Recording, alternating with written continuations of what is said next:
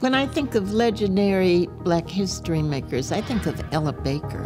In 1960, when sit-ins broke out throughout the South, she saw that there would be value in bringing together sit-in leaders from many campuses.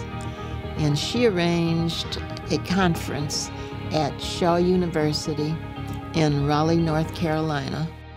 Out of that conference grew the Student Nonviolent Coordinating Committee. Ella Baker wanted the ability to have a place where we could keep up with what was happening on all the campuses where sit-ins were taking place.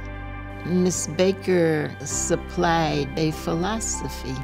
I recall her saying, "Don't expect to lead the people. Find out what the people want and what they want to do."